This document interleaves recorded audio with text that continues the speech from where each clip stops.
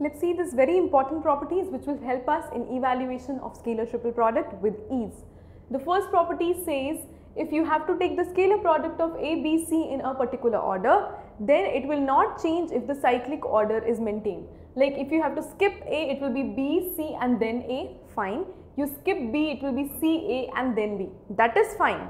But if you change the order in some other manner, like you do not follow the loop, but what you do is you simply interchange B and A, or you simply interchange C and B, then what will happen is you have to pay for it. That means you have to place a negative sign in front.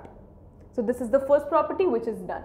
Talking about the second property is like you can change the dot and the cross. So scalar triple product ABC's actual definition means A cross B dot C, but you can always replace it while keeping the dot and cross interchanged. So it will become like this, the magnitude or the answer does not change. The next property is about the scalar triple product is 0. So if you have been given scalar triple product is 0, what can you conclude about the vectors?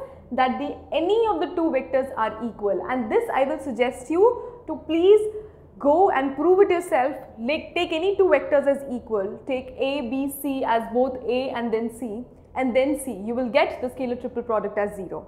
So this is a proof and a homework for you.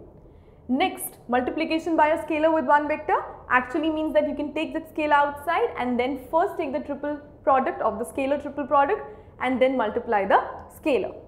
The next property says A, B, C are coplanar. This is again important. These two properties are very important, that A, B, C are coplanar if the scalar triple product is 0. So if there are three vectors given to you which are not at all collinear and all, so their scalar triple product is 0 means they are coplanar, right? Or what will happen? They are in the sense the two of them are equal. So 3 and 5 are important.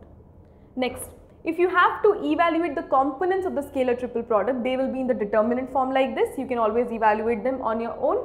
And last but not the least is the distributive property, that means A cross B plus A cross C, that can be the evaluation in case of the scalar triple product. So these are the properties, and these properties are important in order to understand things much more better.